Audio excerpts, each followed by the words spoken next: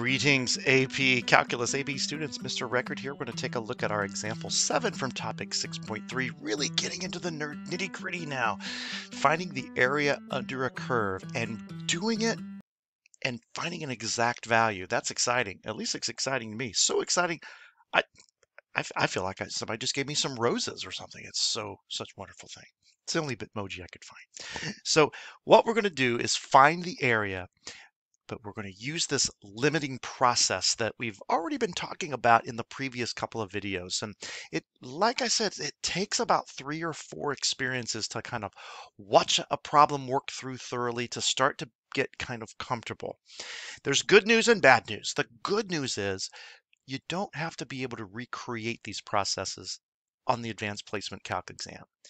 The bad news is you still have to understand how they're put together, and what better way to understand how they're pieced together than being able to understand the solution of one. So let's go ahead and take a look at our example 7. So here we go with our example 7. Use the limit process to find the area between y equal x cubed and the x-axis on the interval 0 to 1. Now you'll notice here in the picture I've got the graph of x cubed sketched from 0 to 1. The area underneath it is all encompassed by this shaded region. Not so sure why that white stripe is there, so let's color that in, right? So essentially we're finding the area of all of this gray shaded region, and we're going to be able to get an exact area out of this. So how do we do that with the limit process? Well, you start by understanding that any type of rectangle has an area of width times length. And if it's okay with you, I might call the length the height. Now, I know that might be kind of confusing when you think about the height of a trapezoid. And so I want to make sure that the width is really this distance and the height is thought of as this vertical distance. Now, great news. The width has a very easy formula that we've already talked about. We mentioned how you just simply take the right endpoint B minus the left endpoint A and divide by how many subintervals. Works every time. And these are problems where you do have an equal amount of, or a consistent width, I should say, for each of your figures. So B minus A, of course, is 1 minus 0, subtracting the right boundary minus the left boundary. And the number of subintervals is going to be n. That's the whole point of the limiting process. You obviously want to put as many rectangles in as possible because the more rectangles, the more accurate. Let's put infinity number of rectangles in. You can't get much higher than infinity, but in order to do that, you have to use the idea of a limit. That's what's going to be coming into the problem here in a bit. Now, the height is the part that students have the most trouble with, and I get it. It's a very tricky formula. And so I'm going to go ahead and share it with you. We've already talked about it briefly from a previous video, but it's always going to be determined by the function. In other words, you're going to find some x value, and then wherever that x value goes up to the curve, that's going to serve as the height of that particular rectangle. Now, you have to always be considerate of the fact that not everything in the world starts at 0. It's possible that you could have a left boundary other than 0, and so we have to use that left endpoint, which I'm going to call, in this case, A, which is 0.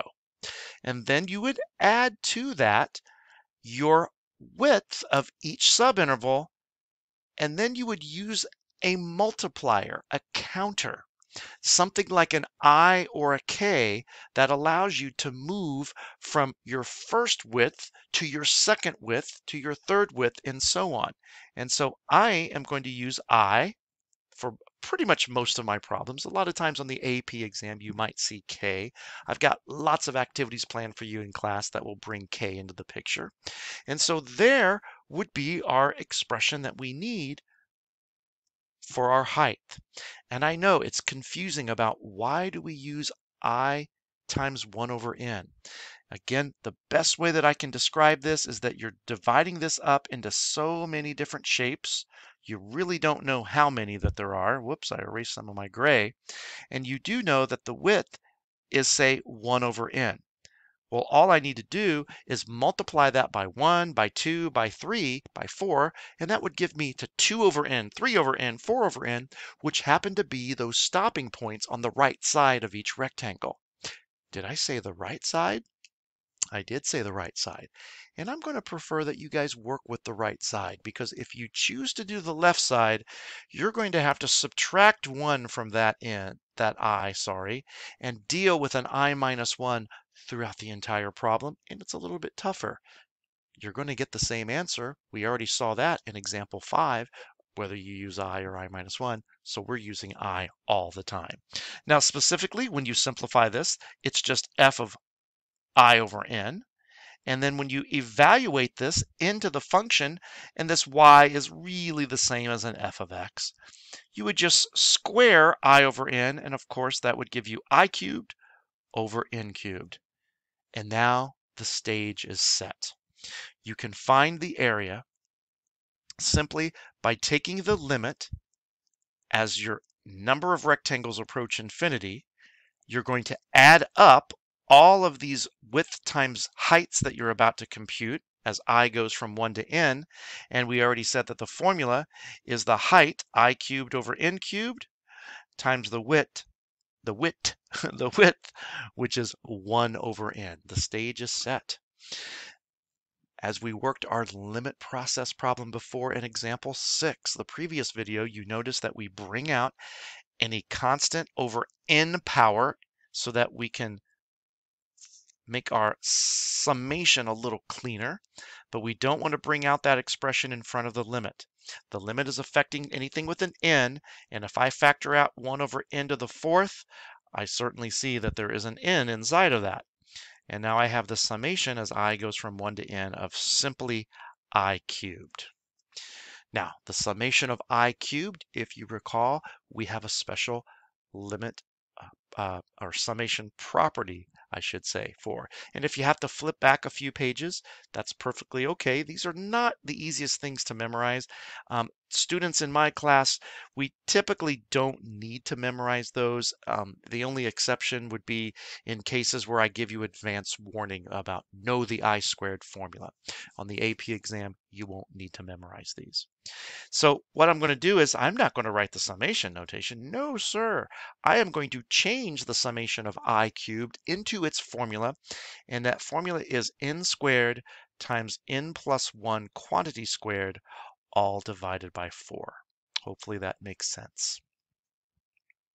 And at this stage here, if you know that the degree of the top and the degree of the bottom are going to match, then you're probably on the right track.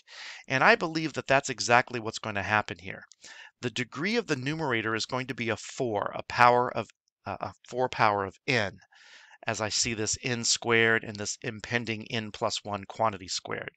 The denominator is a no-brainer. We have 4 times n squared. Now remember from a previous video, I mentioned that for the numerator, you could just focus only on what the n to the 4th term is going to be here. Whoops, I need to put this 4 n to the 4th. My apologies. 4 times n to the 4th. For the numerator, again, you just focus on what is going to be the term that has the n to the 4th in it.